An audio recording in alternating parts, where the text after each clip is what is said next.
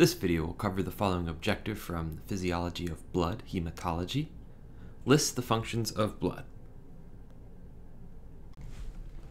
Transportation is a major function of blood and the cardiovascular system.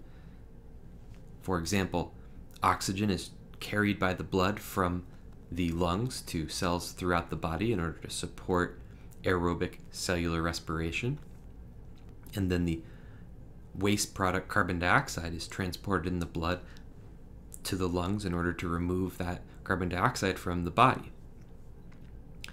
Other wastes are transported in the blood, for example, the nitrogenous waste, urea, a breakdown product formed from amino acid catabolism, is transported from the liver to the kidneys, where the kidneys can remove that urea from the blood.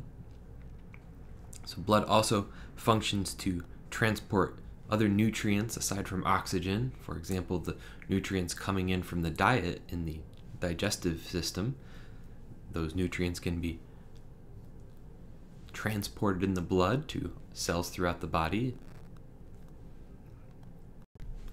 Another example of blood functioning for transportation is to carry hormones from endocrine glands to target cells throughout the body in order to regulate the functions of the target cells.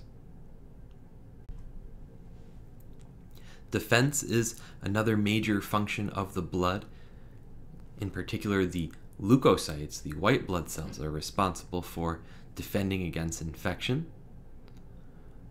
Leukocytes can leave the blood and migrate into other tissues in a process we call emigration or diapedesis. The leukocytes move out of the blood and then into another tissue in order to help defend against infection, such as in a wound. Leukocytes could migrate into the wound to help defend against bacteria or other pathogens that are coming into the body from the damaged skin. When leukocytes find an infection, they can defend against that infection in a variety of ways. For example, macrophages can perform phagocytosis. As we see in the illustration on the bottom here, the macrophage is engulfing a bacterial cell in order to defend against infection from that bacterial cell, to degrade the cell. Another example we see here is the leukocyte in eosinophil is releasing cytotoxic granules, and those granules can help to destroy bacteria and defend against infection.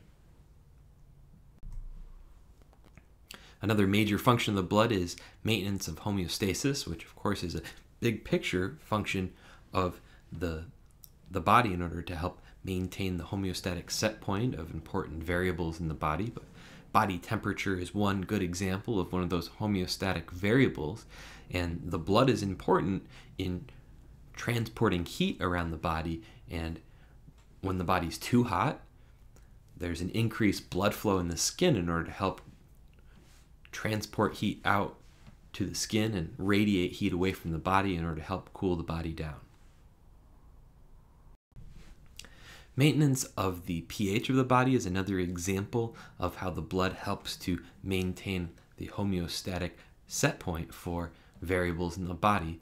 The hydrogen ion concentration, or the pH of the body, the blood pH is normally stabilized around 7.4, and if the blood pH starts to fall lower than 7.4, bicarbonate functions as a pH buffer. Bicarbonate can react with hydrogen ions, forming carbonic acid. Then carbonic acid is converted to carbon dioxide and water by the enzyme carbonic anhydrase. Carbon dioxide can then be removed from the blood in the lungs. And in this way, the respiratory and cardiovascular systems work together in order to help maintain the homeostasis of the pH in the body. If the blood pH starts to get too high, the respiratory system can decrease the rate at which carbon dioxide is removed from the body. Decreasing the pulmonary ventilation rate will lead to a lower rate of removal of carbon dioxide. And as more carbon dioxide stays in the blood, this will have the effect of lowering the blood pH, helping to restore the homeostatic set point of 7.4.